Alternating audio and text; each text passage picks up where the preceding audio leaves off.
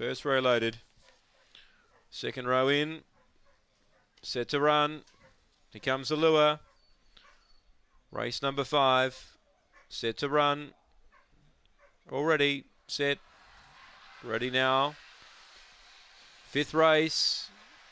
Racing now. Cryer's Plugger began pretty well. In fact, it looks like he wants to clear Ben Nevis, but he can't.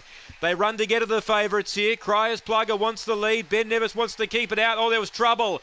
Cryer's Plugger eventually forged his way to the lead from Ben Nevis, who comes again. 3 lengths away to Bushman's Mate. Then came Goldie's Run. Redder, Azumi Spice and Kalora Posey. It's still on the inside, Cryer's Plugger. He's hard to get past. Ben Nevis trying hard. Cryer's Plugger. He sustains the run. Won by a length to Ben Nevis. Azumi Spice rattling home in a photo there with Goldie's Run and Bushman's Mate for the minor end. And Kalora Posey was back at the rear. Cryer's Plugger. Well, he showed really good toe today.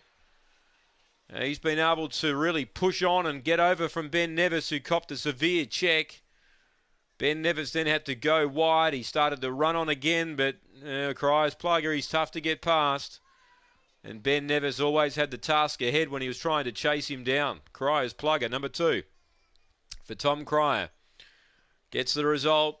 Showed more speed than I thought he would. I thought he might angle in behind Ben Nevis and run him down, but no. He crossed and out in front. They weren't going to beat him. Ben Nevis tried hard. The short price favourite, 3/3 Goldie's Run in that photo. Hangs on. 30 and 24 the time. And 7 gets 4th. Bushman's Mate, take note, after that 3-way go for 3rd. It's 2, 1, 3 and 7.